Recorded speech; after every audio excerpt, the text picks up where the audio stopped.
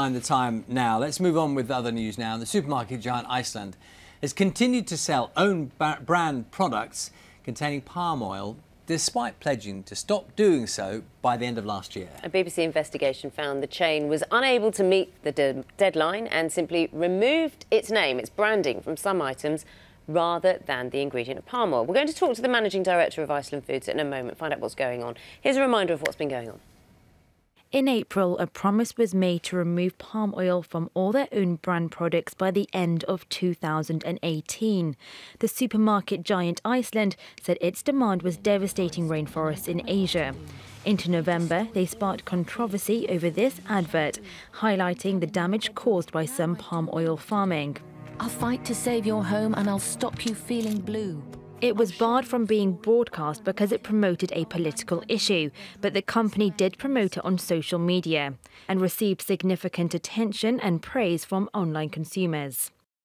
Despite the pledge, a BBC investigation discovered Iceland had 28 of their own products for sale online containing palm oil, as well as more than 600 from other brands. These frozen desserts have had their label removed. The company admitted to erasing their name from 17 of their branded goods containing the ingredient. Well, Richard Walker, Managing Director of Iceland Foods, joins us now from our London newsroom. Thank you very much for talking to us this morning. No problem. Sorry I can't be there in person. No, that's fine. We've got you anyway. We're going to be talking to you. You're in person down the camera. That will work. So let's talk about palm oil and how many products, Iceland products, have palm oil in at this moment in time.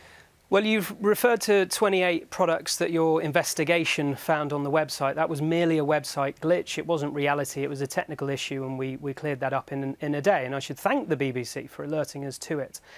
We do have some old stock of product that was manufactured last year, and I'm not going to chuck it in the bin, and I can't give it away to food banks because it's frozen. The right thing to do is sell it through, and that's a very short-term issue and will be out within a matter of weeks. And there's about 30 lines. Okay, how many weeks? So when will you? Because that's when, with these old products, that's when you can say, because you've missed your deadline of the end of 2018. So that's when. Let me just finish my point. Sorry. Yep, that's when you can say Iceland is completely palm oil free. So in a matter of weeks is when? Iceland is completely palm oil free, and we have met our deadline. I think what's interesting about this investigation, if this guy would have called me, I would have told him. We've been totally transparent, and that's why I took Iceland off the labelling of these products as a short-term measure for a couple of months until April, when we're going to move them back in. It was only ever a temporary move. And instead of focusing on the 3%, these 17 products, why not focus on the 97%, the 450 products where we've removed palm? Shall I tell you why? Shall I tell you why people don't focus on that? Because when a store does something that's admirable, to be completely honest, it's impressive that you say we're tackling something that environmentalists and conservationists have been talking about, we're getting rid of palm oil.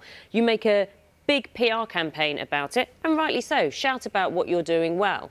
When you don't meet the stipulations that you laid down, that you said, and it's you say it's only 3%. I'm sorry, if you don't meet them, that's when it's shouted about. No, the stipulations we said were products with our name on it. That's why we took it off. I could have held a gun to our head to our suppliers and told them they've got to do it or else by the end of the year, but they couldn't quite manage it.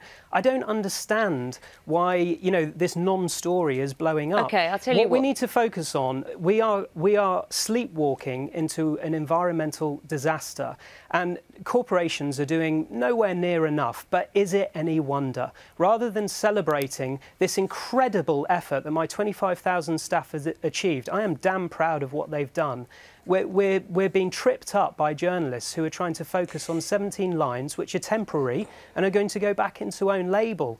The 70 million people who watch Rangtang, the advert that you referred to, that created a mass global movement, and it forced companies, it helped force companies like Wilmar, 40% in the market, the biggest palm oil producer in the world, to commit to zero deforestation. I think what my staff and my suppliers have achieved is nothing short of incredible. Did you know this much about palm oil a year ago? I doubt it. Well, actually, it is something I'm interested in, but I'm not the story here. And as I have said, it is admirable when a company takes on conservation issues. But The problem is when you have a situation where, say, for example, and you've seen the pictures of your products where just the name Iceland has been removed. Yeah. And did you advertise that? Did you say this is what we're going to have to do? Or did you just take the name off? And so most people who pick up a packet which looks familiar in their everyday shop are picking up what they think now is palm oil free because Iceland said it would be. It isn't. I talk to people about it. I talk to NGOs about it. And what about, like I said, what about your customers in the same advertising campaign? We've put it on our website. I've written a blog about it. If someone would have asked me, I would have told them. To be honest, there's a big learning here. I had no idea this would be such an issue, but, you know, with people looking to trip you up, it clearly is. And therefore, next time, I need to be overly transparent, even about issues like this, that I don't think are a problem at all. I think it's interesting. You don't have to be overly transparent, in my humble opinion. Transparent is absolutely fine. I think what is also interesting is when you say you can't hold a gun to suppliers' heads. Now, let's talk about this. Take almost Iceland out of context. Let's talk about business as a whole, trying to do good. When you can't hold a gun to suppliers' heads, which is understandable, how quickly can the food industry move on, or, you know, the cosmetics industry move on in terms of trying to do good, trying to get rid of palm oil? It's a good question because like I said, we faced a catastrophe and we need to be fostering and encouraging businesses to do the right thing. And it is a mountain that we need to climb, but we need to try and create a culture where we're celebrating and applauding amazing environmental achievements like zero deforestation by the biggest palm oil player. And I think only then will companies get their heads out the sand and take on big challenges like removing palm oil and removing plastic. Richard Walker, thank you for taking the time talking to us on BBC Breakfast this morning, Managing Director of Iceland Foods.